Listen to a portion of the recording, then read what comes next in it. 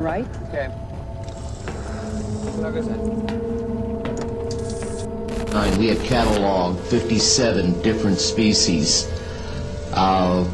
You have individuals that look very much like you and myself that could walk among us and you wouldn't even notice the difference, except for some of the things that they might be able to go ahead, even in a dark room, and touch an object and go ahead and identify what color that object might be. They would have a heightened sense of smell, sight, hearing.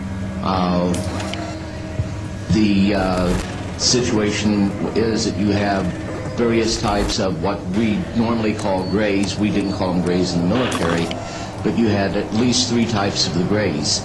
You had some that were much taller than we were. The unique thing that I'd like to point out for the most part is that the entities that we did catalog were in fact humanoid. Now this created a situation where the scientific community was trying to figure out why that would be the case, because you would expect that if life evolved on other planets, that they would take on some type of other being, so to speak, not necessarily look humanoid or be bipedal such as we are.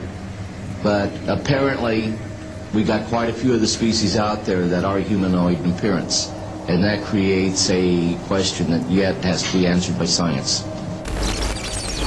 Hello? Hello? Are you there? Hello?